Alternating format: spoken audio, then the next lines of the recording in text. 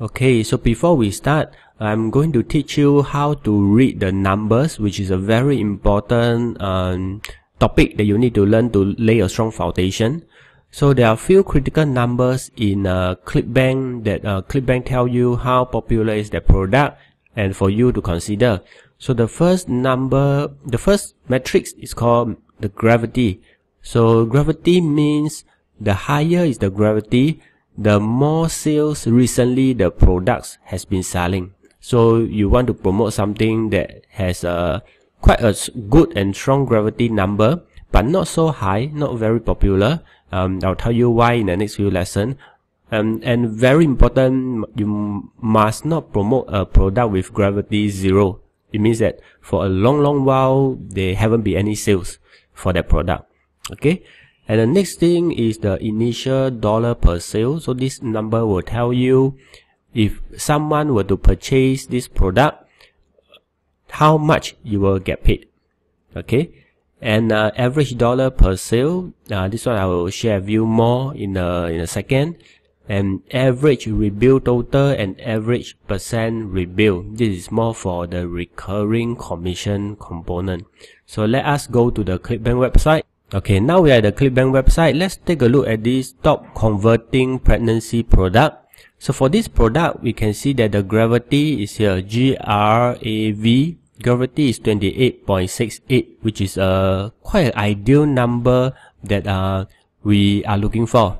Okay, for this direct linking strategy that I'm going to share in this video, we are going to look for product with gravity from more than 0, anything from more than 0 to 60. Under 60, so this falls in the range. And okay, the second number is initial dollar per sale, so it says $30.24. So it means that if people were to click on your link and buy, you will make $30.24. Okay, so what is this average dollar per sale? And it's $31.61, which is different from the initial dollar per sale, $30.24. This means that if you notice that the average dollar and this initial dollar is different, it means that this product has upsell.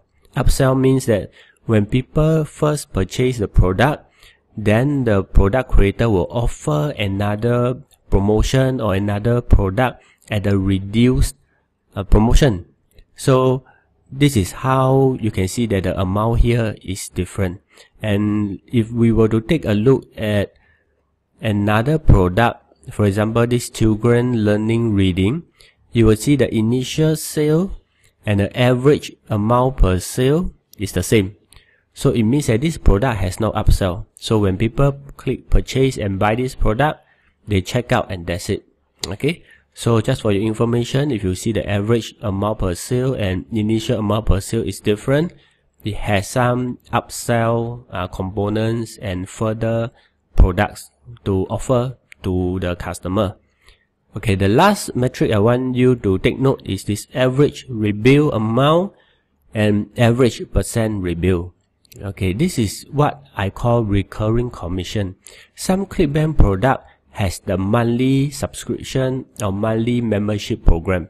So if your customer were to click your link and sign up this product for recurring or membership, it means that every month you will be able to make a sales commission, which is very good. And not all product have this recurring sales commission. You can take a look at this two direction arrow. This means recurring billing. Some products doesn't have this icon, so it means that this product don't have a recurring component.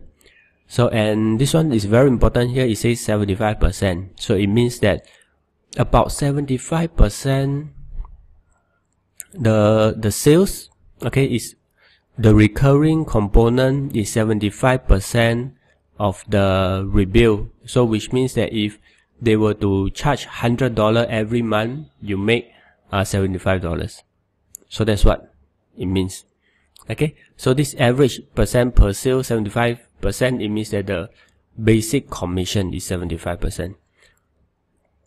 Okay, so these are the more basic numbers that you need to know before you go and explore and search for a product. that you are interested.